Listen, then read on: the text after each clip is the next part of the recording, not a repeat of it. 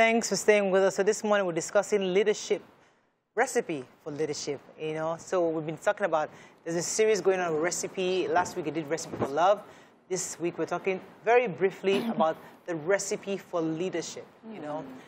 Everybody believes that they know what a leader should be or who a leader should be. Everybody has a definition for who a leader is. But what are those various recipes that we desire?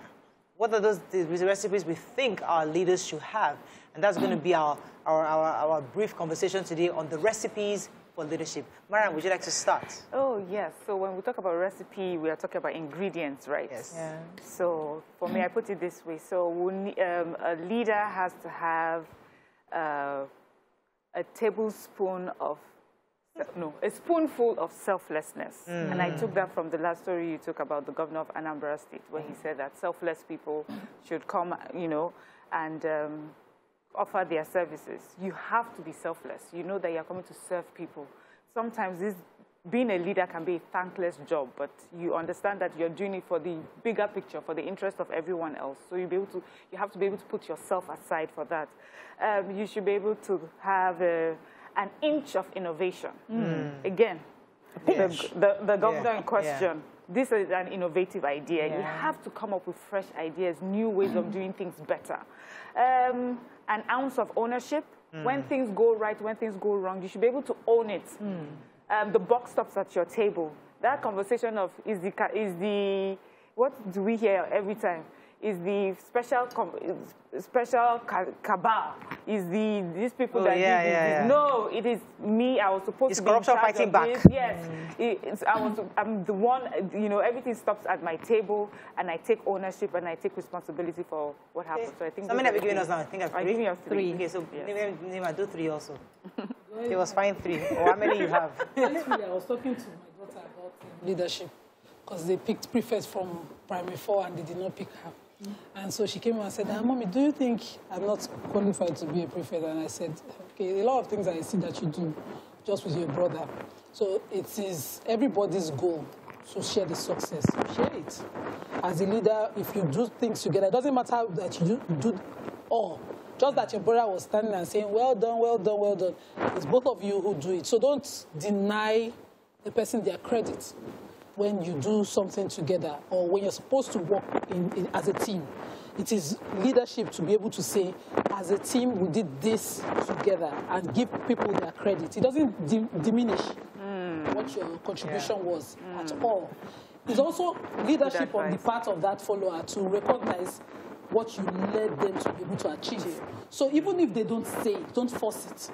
Do your part. So I'm going to have to mentor her in leadership. That's a nice recipe. Then I also told her. Yeah. So I told her also. It's a nice recipe. It's a recipe. Yeah. The second recipe. Yeah. Okay. The second ingredient. The second ingredient would be okay. Living with a schedule. So planning. And I told her, I said, if you're a Muslim, you're someone who must learn by your way of life to live by a schedule. Because as a Muslim, you have 5 daily prayers that already are on the schedule. And so you learn as your way of life. When you grow as an adult, it will be easy for you to always keep to schedule and remember your words when you give them. So that's one of the recipes a leader must have. When you give your word, you cannot just relax and say, oh, I got carried away by other things, because you would be made to remember naturally. So I kept trying to explain to her. I said that's why I can't sleep over time. I want to oversleep, but I can't because I'm naturally wired that way, growing up the way I was raised. So, and I'm trying to use that to continue to teach her. So those are the 2 recipes that I have. Okay, all right. And so what are your own recipes? You have kept like 100. Oh, please, calm down. So let me borrow from Miriam's ingredients that she mentioned. So I would say a leader should have 1.5 cups of integrity. Okay. What you say is what you do. Yes. What you do is what you say. Yes. You should not be caught saying something else and doing something else. A leader must stand out in terms of your word being your bond. Yes. Very important. The second recipe, it's 2 cups of walking the talk. So we do a lot of talking in this part of the world. But when it comes to action, we are lacking. We're upset. So a leader should, as far as I'm concerned, even learn to talk less and do more. Let your actions show. Ubamarwa. Yeah, model. When you're telling somebody... We're already having leaders, though. Yeah, model it. Do the work. Do more of the work. And you must be proactive. A leader is solution-oriented. You are not waiting for something to happen and then you start blaming and start thinking, oh, it wasn't me or it's somebody else. You should take responsibility. Yes. Now, the last recipe I have, a leader must learn how to organize and harness other people's potentials. Yes. You don't necessarily have to be the one to do the work, but you must be able to identify talent and use them to the best of their ability.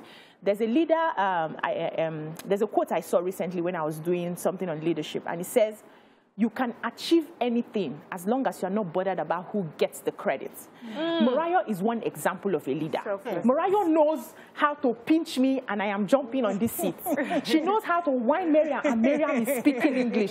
She knows how to get Nima to almost remove her hijab on the show. She knows our gifts, our talents, where we function best, and she pushes us, and she doesn't mind who gets the credit. And she does it silently. A leader must not mind who gets the credit. Oh, thank you. Thank you. I'm blushing. Okay, so recipe, I have 3 recipes. Okay. So she started with 3. Number 1, daring. Especially in Nigeria, you must be daring to challenge the status quo. Yeah. Things that we have, oh, this is the constitution. Oh, this is how we've been doing it. This, You must be very, very daring. So, you know, I'm going to challenge the constitution. I'm going to challenge the status quo. I want to say, this is how we've been doing it, but we're going to choose to do it this way. Differently. So you must be daring in this country. If you're not daring, you're not going to get anywhere in this country. Number 2, you must be vulnerable. I think you said it in different ways. Yeah. Where you see, Governor Sanwo-Olu tried to do it a few times where he went to appeal. When you do wrong, accept it and acknowledge it. When you also do well, we'll celebrate you, but be vulnerable. When you goof, accept your goof. This one, no, I goofed. And own it, just like Miriam said earlier. And then you need a strong heart. One major recipe, if your heart not strong, don't try leadership in Nigeria. You must be strong and say that there are things that you just have to be very, very strong about. And don't look left, don't look right. Know that you are taking us on a journey. It might be painful, but it is a journey that we must pass through. Yeah. And just like she said, don't walk the talk. So if you are taking on this journey and we see that you also eat the only thing drinking Gary, we'll drink Gary with you. But don't go and be eating bacon and chicken and ask us to be drinking Gary. Yeah. So please always try to. So that's my recipe for 4 recipes. And we're done. Fantastic. No, amazing soup. Amazing soup. With this nice soup, trust me, Nigeria will be a better country to eat. Yes. Let's go on a break. When we come back, we'll talk about a real story for Thursday. Stay with us. We'll be right back.